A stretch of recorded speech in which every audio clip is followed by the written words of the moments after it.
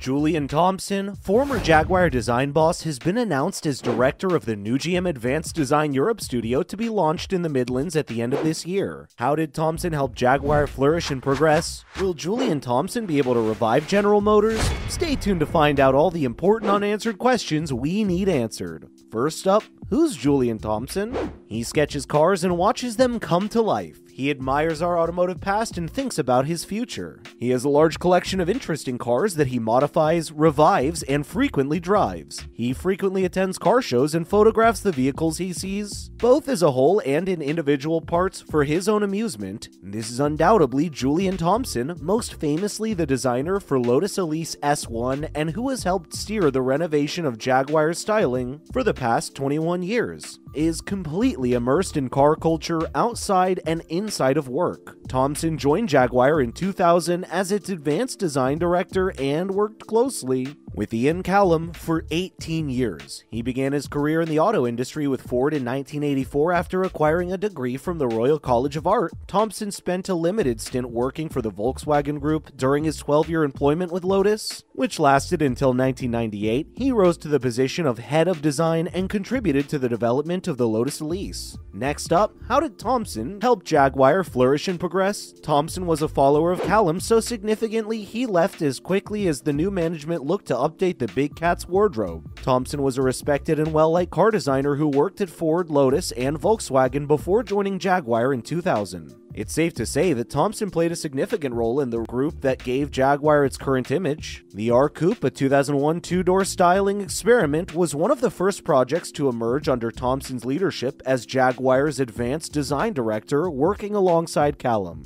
He's most keenly known as the man responsible for the authentic $18,995 Series 1 Lotus Elise during his term as head of design in Hethel. Callum tweeted his reaction when the news first broke of his successor's departure. Quote, "So sad and disappointed to see Julian Thomson leave Jaguar Design, especially at a time when Jaguar needs directors of such a high caliber, leadership skills, and talent. I wish Julian the very best for whatever he does next. He will be sorely missed." Sadly, his services as Jaguar were too short-lived. Next off, how will Gary McGovern redefine Jaguar for the electric era? This has been the most crucial question in British car design circles since January. Then CEO Thierry Bolloré appointed McGovern as the chief creative officer at Jaguar. McGovern is considered to be a spirited, innovative, and headstrong man preferably fit for the job. A few weeks after McGovern received his promotion, Bolloré surprised the automotive industry with Reimagine, a radical plan for sweeping change at JLR. For Jaguar, it suggested major changes, but it suggested a progressive path for Land Rover. What would Jaguar models look like after 2025 if SUVs weren't the future and saloons weren't in demand? Was the 86-year-old sports and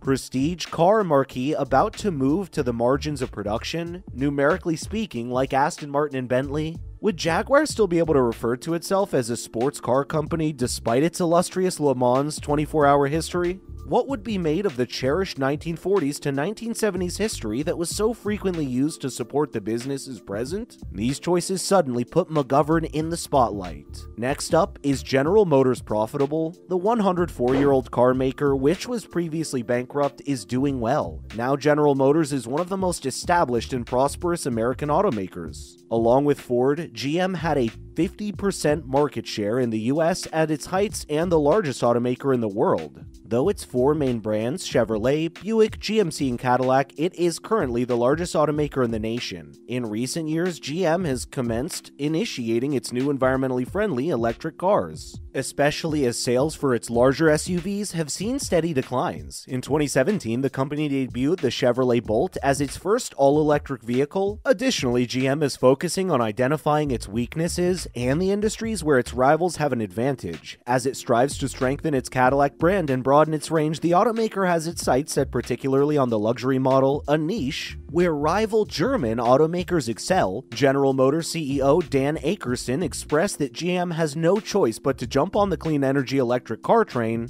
if it wants to keep up with its rivals. The automaker has long been known to reel in majority of its sales success from its line of appealing full-size pickup trucks. Next off, why did General Motors fail? General Motors is one of the great titans of US industry, and it's not any pleasure to see them go into bankruptcy. A time came when GM stopped making profits. Companies failed when they stopped turning a profit.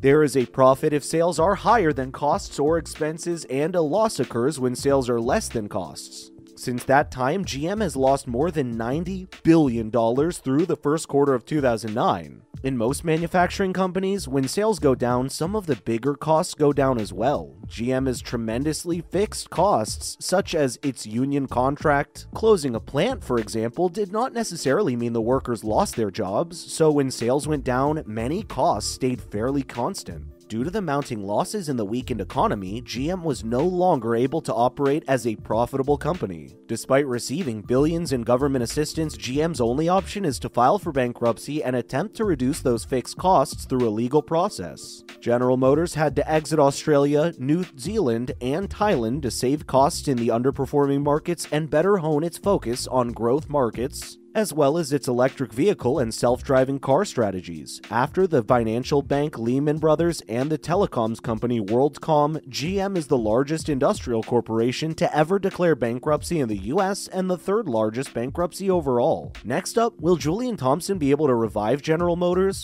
Former Jaguar Land Rover design director Julian Thomson will head up General Motors' advanced design studio in the UK. To streamline American architecture, Julian can influence GM design with elements of Europe, especially as the automotive industry transitions to electric vehicles, EVs, of which Europe is very selective. He shared his thoughts with Autocar that has now been researching the possibilities of such a studio since January, and an official announcement now appears to have validated his findings. Thomson stated that he's working to assemble a capable team. Since January of last year, the designer had been researching the General Motors lineup. However, up until this point, his position has remained a secret. According to Thomson, he admires the most recent advancement made by the Cadillac brand and aspires to copy the Corvette's chic style. He claims that the GM Europe 8-Tailor will collaborate with the USA, Korea, and China in addition to Europeanizing with current models. Quote, "We will be a kind of brain center and contribute to everything that happens inside the base ship," he affirmed. Next off, will GM go all electric? To revitalize the Buick brand, in the US General Motors Co. will convert every Buick vehicle to electric propulsion in the coming years. The transformation will begin with an electric crossover SUV in 2024. According to Buick, which will offer some exclusive features and a renewed look at while being less pricey than GM's Cadillac EVs, last week GM announced their objectives to go carbon neutral by 2040 and offer 40% of the company's US models as battery electric by the end of 2025. This is a $27 billion investment in the next 5 years. However, the experts say that upfront capital cost has been the biggest deterrent to most consumers adopting EVs. GM CEO Mary Barra gave NBC News correspondent Tom Costello an exclusive tour of the enormous new facility devoted to producing battery-powered electric vehicles on Wednesday. The tour included a redesign of the renowned gas guzzler Hummer truck. President Joe Biden decided to tour the facility as he praised the bipartisan infrastructure bill that he inscribed into law Monday, which contains funding for a nationwide system of charging stations for electric vehicles. Barra is optimistic that there will be consumer data for electric vehicles, including a Hummer that will be able to travel 350 miles on a single electric charge. Next up, what is the comparison between GM and Ford? The two biggest automakers in the country are Ford Motor Company, NYSEF, and Chevrolet, which is owned by General Motors Company. Ford and GM are both market leaders and fierce rivals in the world of automobiles. The name brand Ford is the biggest brand for Ford, whereas Chevrolet is the biggest brand for GM. Ford and General Motors may appear to have similar business models, but there are key differences between the two companies. The following is a comparison of Ford and GM's business models, which describes critical factors for potential investors. Both businesses were impacted by the 2008 credit crisis, Ford declining a government bailout, while GM accepted it. Both businesses have since recovered. Ford's brand strategy has been to scale back, and only globally recognized brands for the automaker are Ford and Lincoln. Ford and GM both make electric cars, but GM has embraced the technology the most. Since January, Thomson has been studying GM's product lineup closely. He says that he's especially excited to join a company with such long and important design traditions. Would you choose between a Jaguar or a General Motors car? Did Julian Thomson make the right decision? Make sure to let us know your thoughts down below. Thank you so much for watching. We'll see you in the next one.